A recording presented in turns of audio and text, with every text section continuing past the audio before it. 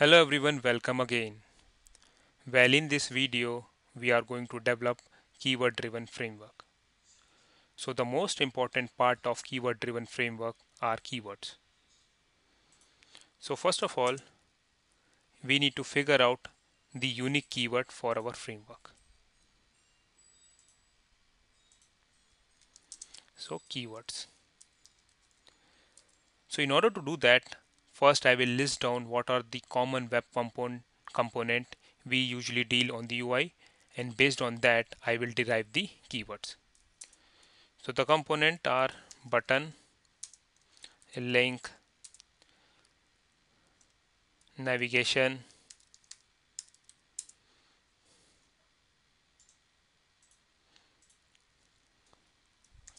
text box, radio, button, checkbox, drop down, and wait. So also we require the waiting logic. So wait is also an component. Now what are the common action we can perform on this component? For this we can perform the click action. For the link also the action is click. Navigation, we can navigate to any web page. Text box, we can supply text, so send keys. Radio button, again click. Checkbox, again click. Drop down, select, and wait, we can perform the wait logic. So all this common action I can map to the unique keyword. So the keyword you can derive from here can be first is for the click, which will map to the click action. The second one is the navigate, which will perform the navigate to the specific URL. After that, select, which will select the value from the drop down, and send keys, which will supply the text inside the text box. So these are the keywords. And for the wait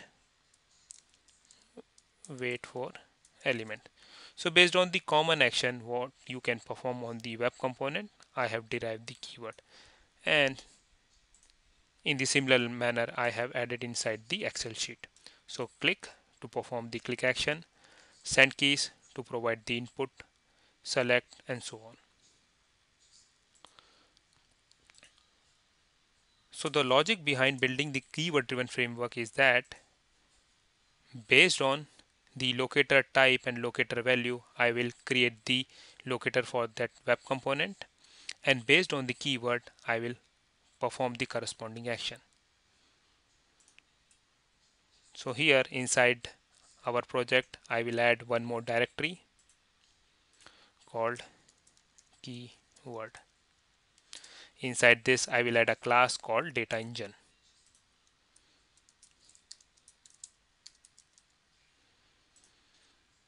I'm going to make this class as public, and inside this first I will create certain private variable which will have the index value for your keyword column, locator type column, locator value, and parameter.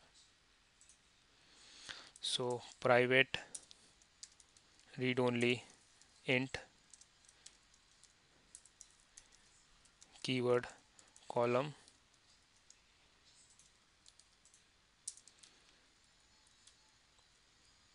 similarly locator type,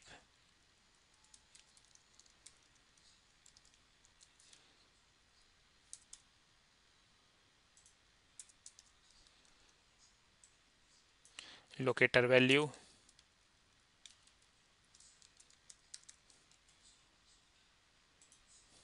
and parameter.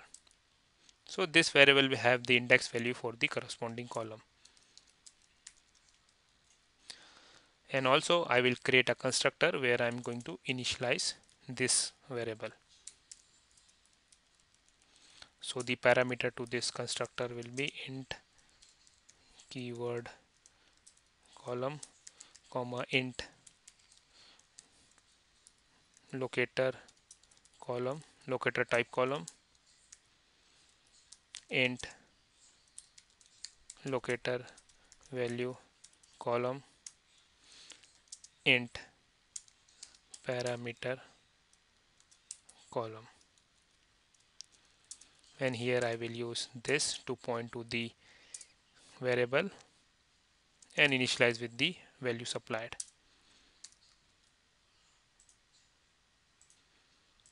So similarly for the other.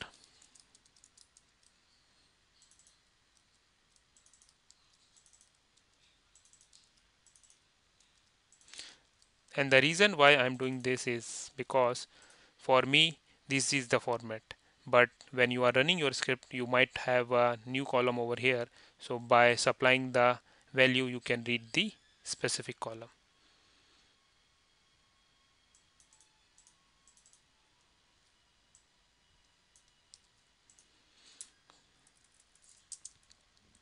Locator value column, and this will be parameter. Okay, now once this is done, first of all we need to write a logic which is going to combine both of this and give us a web element locator. So here I will use private, and the return type is by, because by is the class which help us to create the locator. So get element locator, and this will take two arguments. First is the locator type, so string locator type and comma string locator value. And here I'm going to create a switch case. So based on your locator type, I will construct the locator by including the locator value. So switch, this will be locator type, and case, so the first one is the class name,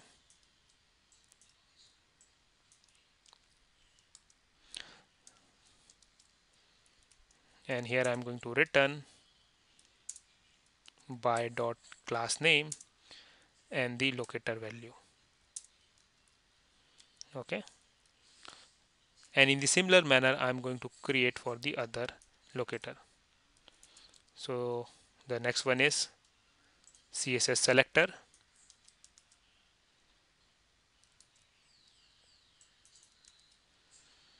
and this will be Css Selector.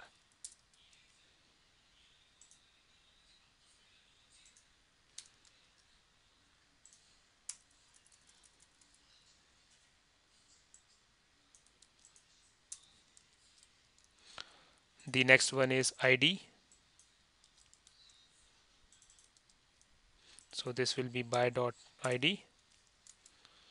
Link text, so instead of using link text I will rely on partial link text.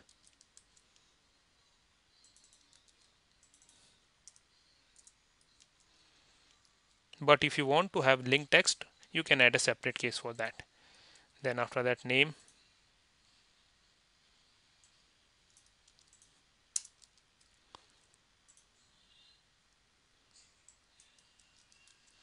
so name, and this will be by dot name and the XPath.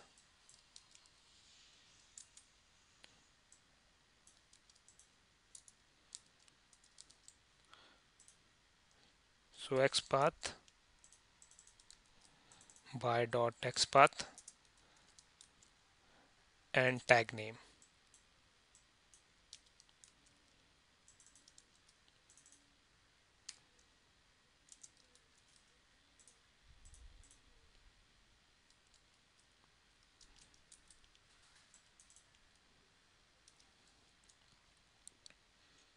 And in the end, I'm going to put a default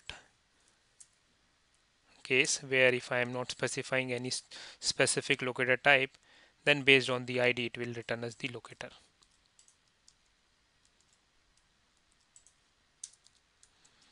So during the parsing, I'm going to call this method, which is going to read the data from this two column, and based on that, it is going to give us the locator for the element.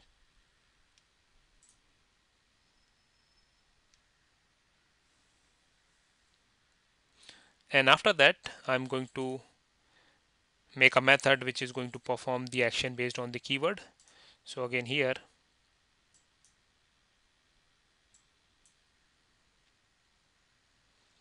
I'm going to copy the same code, and this will be perform action.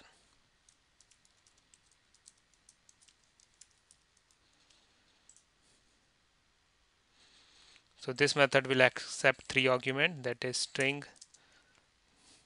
keyword, comma, locator type and locator value. And based on the keyword, I will use my switch case. The return type will be void.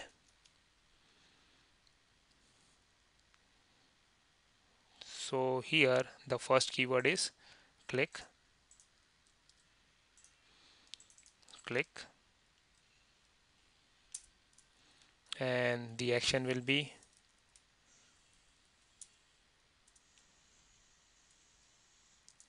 button helper dot click button, and here I am going to call this method, that is get element locator, which is going to return us the locator, and the argument to this method will be locator type and locator value. And after that I will call the break. Okay, so this is our framework method. So when during the runtime, I will call the perform action method, which will contain the keyword locator type and locator value, which is internally going to call the get element locator method, which will return us the locator of the web element. And let me make it public. Similarly for the other keywords, send keys,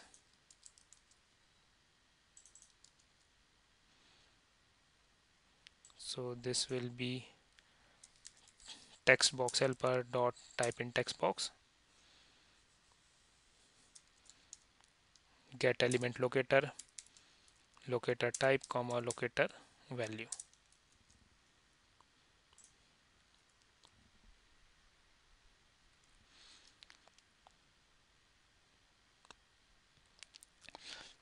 And also insert, in some cases you might need to supply the argument like this. Okay, so here, and also the parameter can be single, double, or you can have any number of parameter.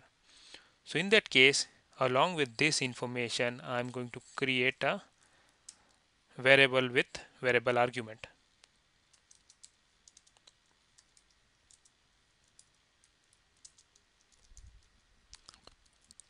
So when I specify like this, that means it does not have any fixed length. In the same method, you can supply the single value for this particular parameter or more than one value for the same parameter. This represents that parameter with variable length. Okay, and I'm going to use args index 0. So it will be in the form of array. So here I'm accessing its 0th value. So during the runtime, it will become more clear why we use this particular variable here. And after that, I will call the break. So the next keyword is select. So here I will use combo box helper dot select by value, get element locator, locator type comma locator value and the parameter.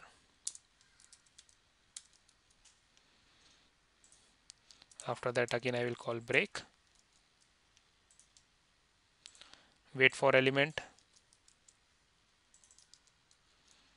So here I will call generic helper dot wait for element, get element locator type comma locator value comma time span from second, let's say 50 seconds. After that, break. And the last keyword, that is navigate. So here I need to call navigation helper. Navigation helper dot navigate to URL, and the URL will be argument of index 0. After that, break.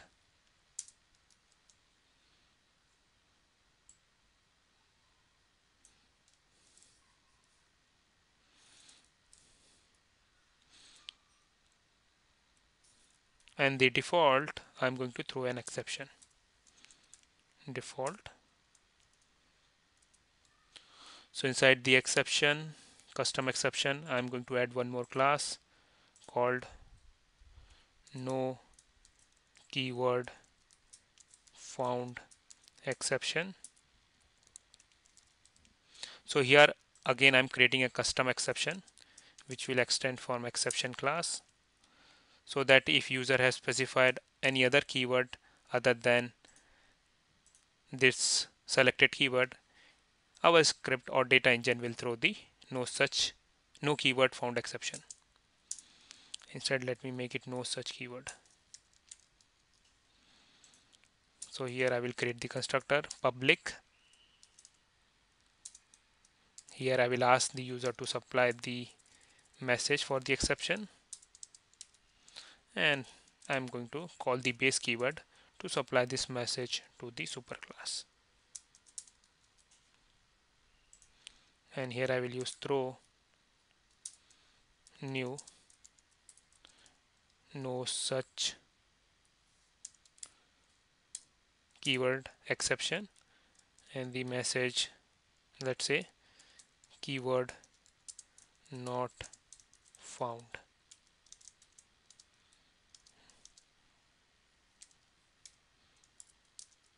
Keyword.